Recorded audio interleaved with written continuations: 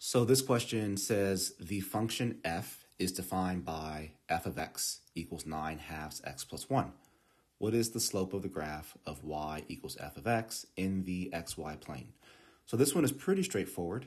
All we're taking a look at here is the f of x function, which we know is f of x equals 9 half x plus 1. We could even say, because y equals f of x, we could say, well, I could write this as y equals 9 halves x plus 1.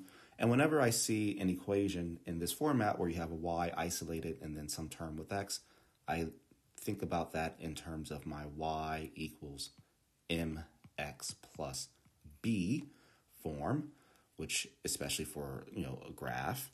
And we can see then that m is 9 halves and b is positive 1.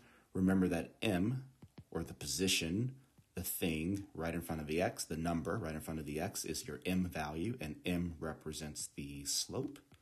Whereas this b here, the term or the number alone, or isolated I should say, not isolated, but alone without a variable attached to it, is the y-intercept.